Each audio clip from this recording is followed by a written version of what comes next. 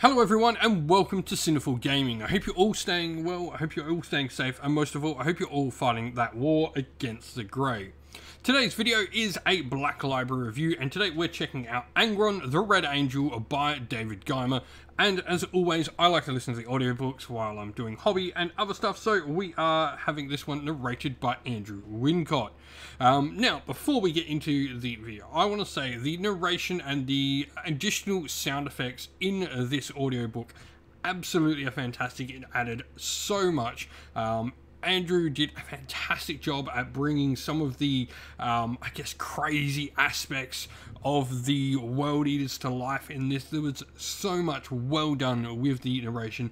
I would almost recommend go and pick up the audiobook over the physical book. I know that's not maybe right, or at least pick up the physical book and then go get it cheaply on Audible or something, but the audio version of this was absolutely amazing. I really enjoyed this. I put this right up there with stuff like Triumph of St. Catherine. It had so many subtle little touches to it that just makes it enjoyable in a different way to the actual book.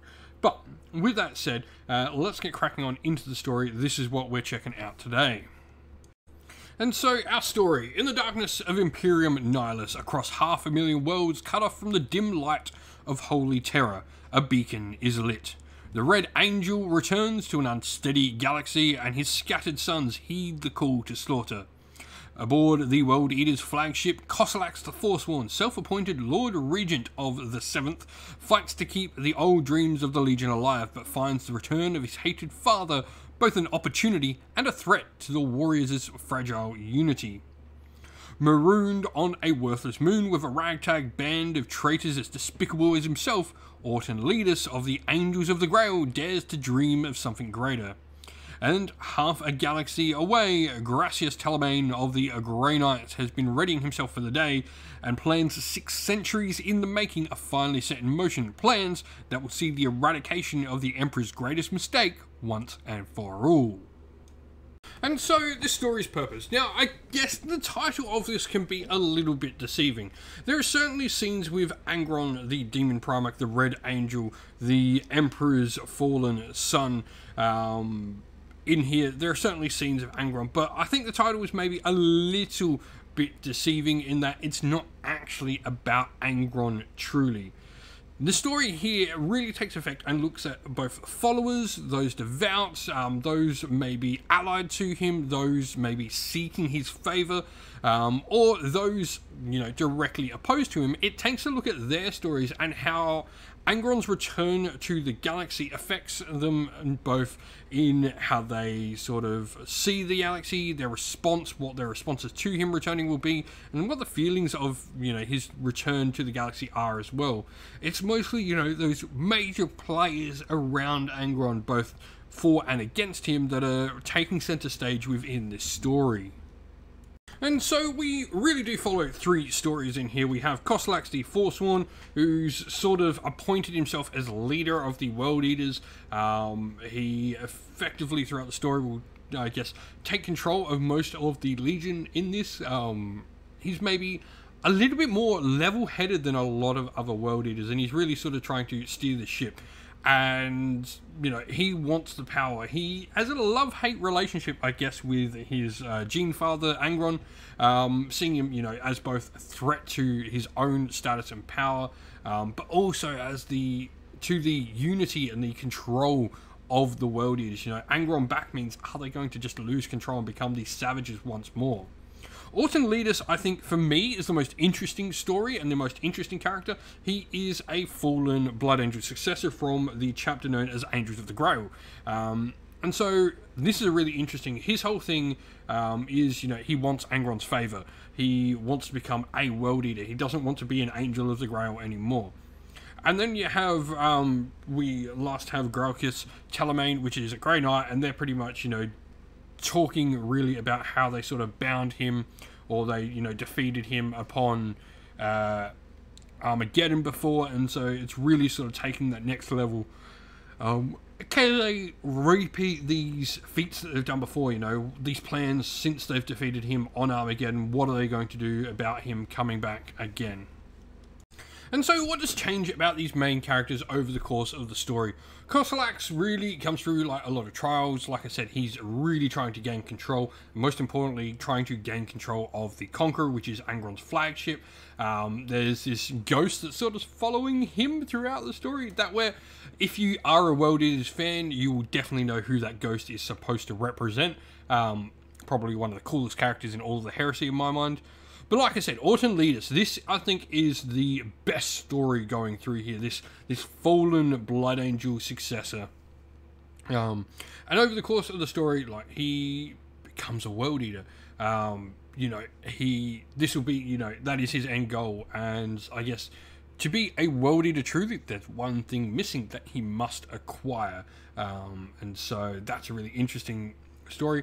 And then Gralkus Telomane as well. Like, over the course of the story, we start to see, you know, okay, Angron's back, and this whole Great Rift is a problem because it's making Angron even stronger. And so, what does this book do well? And first of all, I want to go back to it because the audiobook for this is absolutely amazing. The voice acting by Andrew Wincott is 10 out of 10. Some of the best stuff I think I've seen in the past year, without doubt. Like, this is 10 out of 10 work. Not just from him, but whoever has done the little editing bits and put in, you know, those tiny little details to really make this book that next level up on the audio version, at least. 10 out of 10. Like, cannot underestimate how amazing this audio version is. Secondly, though, this really just showed the impact of Angron's return. I like that we get, you know, this wide variety of different people, and there certainly are other secondary characters that are affected by Angron's return besides our main three characters as well. But I like this look of these different associated acts, both with, for, against, wanting to be with, you know, all these different associated acts with Angron. I like how we're getting a look at how all these different things are affecting, and none of them are truly the same, which is cool. For me, though, a big one is I really do like Autumn Leaders' story. I think it's a really interesting one. I hope that maybe David Guymer gets to write more about Autumn Leaders. If I could pick any character in this book to be written about more, it is 100% Autumn. I think he has a lot to offer as a character going forward. And so, in summary, as I said, the title is maybe a little deceptive. It's not about Angron per se. It's not, you know, from his point of view. But thoroughly enjoyable story nonetheless. Like I said multiple times, I enjoyed the audio, I enjoyed Leaders.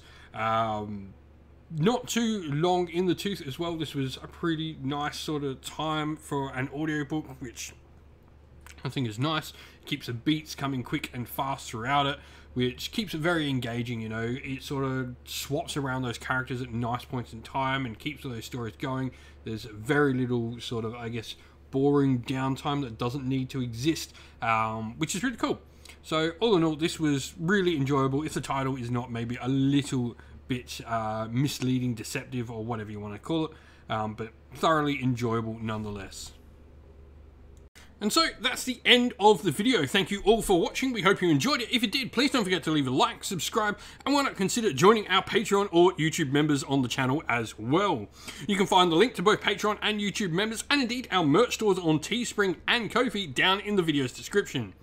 As a special thank you to everyone for supporting us on Patreon and YouTube members, we'd like to give them all a shout out. So thank you to our Patreons, Christian Weir, Soren, Kenny Lowe, Outer and Shot First, Andrew Bowen, The Rising 8, Q Dynamic, Anthony B, JJ Austrian, Average Wargamer, Domir, Mark Harvey, James Cater, Benjamin Swallows, Red Martin, Iron Grinch, Nicholas Conomos, Colorblind Magic, Daniel Etherington, and Andy C. And to our YouTube members, Green Roots Gaming, Ronya, Lock Lorick, The Johnny 84, David Ellsworth, Wolfric Nick, Broken Chef, Ariana Edwards, Revenar, Pink Nico Fire, Robin Mankiller, Monty's Tabletop Terrain, John Castle, Davis Weir, James South, James Tillman, Dylan Areno, and Gargamel196.